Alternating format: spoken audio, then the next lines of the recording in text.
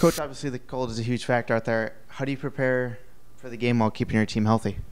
Yeah, I mean, the weather's the weather. At the end of the day, that's what it comes down to. You know, we talked about it before we stepped out of the field for practice, and even earlier today before we got prepared for practice was, you know, you gotta worry about staying warm, but the main focus is to make sure you're able to play up to your standard, and be able to play the game tomorrow and get through practice today. So the weather's the weather.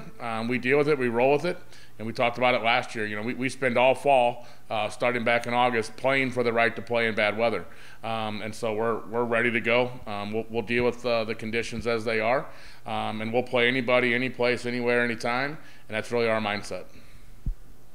What was the goal of this practice today? Was it somewhat getting used to the field? Yeah, we wanted to get used to a new environment. The field's a little bit smaller than we're used to, so we had to adjust to that a little bit. And that's the conditions that we're going to deal with tomorrow. You know, the cold, the wind, snow on the ground, all that kind of stuff. And it's really just getting the legs underneath us after the flight yesterday and all that. So I went through pretty much our normal pregame practice and to stay in routine. And we'll be ready to go tomorrow. Does it make it any more exciting knowing that you're facing your rival tomorrow? How does it affect your preparation? Yeah, I mean, obviously it's a little bit easier. We know them pretty well.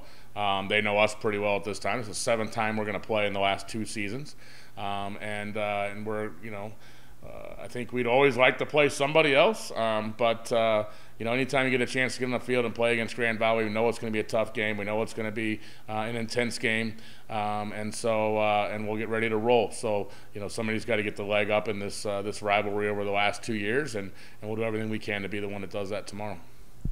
After the way the season had started, how much fun has it been with this team making it all the way here? Yeah, I mean, I think at the end of the year, once it's all said and done, whenever that happens, you're going to take a look back and just realize, you know, how remarkable this season's been, how great this season's been, and really appreciate it for what we've gone through. You know, we talked about it throughout the season. We've gone through a lot of different adversity this year, and a lot of things that most teams don't have to go through. And I told the players before, you know, we're still standing here, we're still smiling, we're still getting ready for the next match. And so, you know, those are the life lessons that they're going to carry with them long beyond past this season. And right now, it's just about enjoying the ride and worrying about what's next. And right now, all we can do is prepare for Grand Valley tomorrow at noon. And beyond that, you know, we can't really look any further than that. And so I know this team will be ready to go. You know, they're gritty, they grind, and we're going to go out and work hard and hopefully do the things that are necessary to put us in a position to come away with a result at the end of the game. And that's all that I can ask of them as a coach. Coach, thank you so much for the time, and good luck tomorrow. Thank you.